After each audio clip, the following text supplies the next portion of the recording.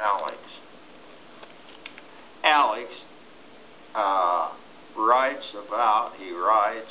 Alex was a big guy, and he was a bouncer, among other things, and he writes about the mounties and the new ones and the old ones. Now, I've always liked the deputies of Clackamas County, and that they're big brutes, but friendly, and are so big that they can just hug you and just pick you up, and that. They're huge guys.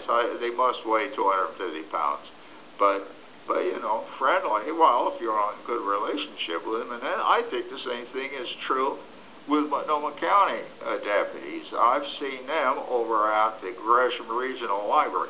Now, why does a library have to have a deputy sheriff in the library to keep order? I don't know, but I think there's some kind of campground at, the guys, it's usually guys that are camping out, they winter, they shelter in the library, yes, and some of them, that is something else. So with the deputy there, it's all quiet and good order and that. But my main point is that those deputies, they're big guys and that. And that's the way it used to be. The way it used to be in Canada and the U.S. too, for that matter. And now the deputies, the sheriffs in Canada, they're smaller guys, probably college educated, who knows what, a couple of years community college, maybe a bachelor's degree or what. But they're small, and they're smaller than the big guys, and they're armed. They got those pistols strapped on them, yes. And the rule is that if the deputy sheriff, the police officer, feels that his life is threatened, it's okay to take the pistol out and shoot. Now or their life is threatened in that. So they make that judgment. So Alex comments on that and said that in the old days with the big 250-pound gorilla deputies, if somebody had a knife, for example, they didn't need to shoot them. They had a nightstick, a baton, yes.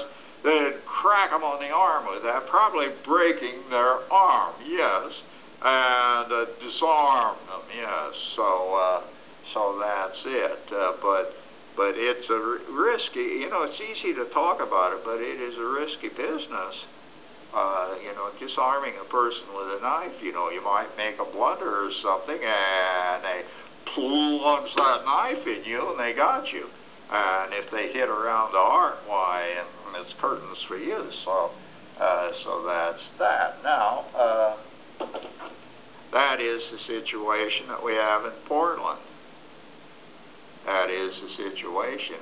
I don't know whether it's 4 people or exactly what, and I don't know. Just recently, a day or two ago, I don't know, there's some kind of conflict, and I remember this story. It's on 82nd Avenue, but I don't know where. I could say Powell Boulevard, make it up, but it's someplace on 82nd Avenue.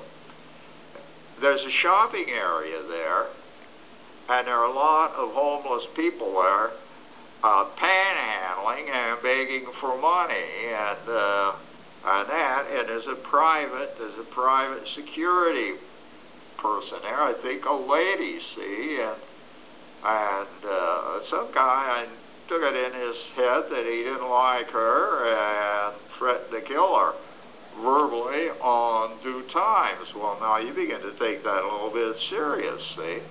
And this man lived in an abandoned car wash. Well, you know how cold it's been and the terrible winds. How would you like to spend a night there? And no you'd be grumpy too and out of your mind.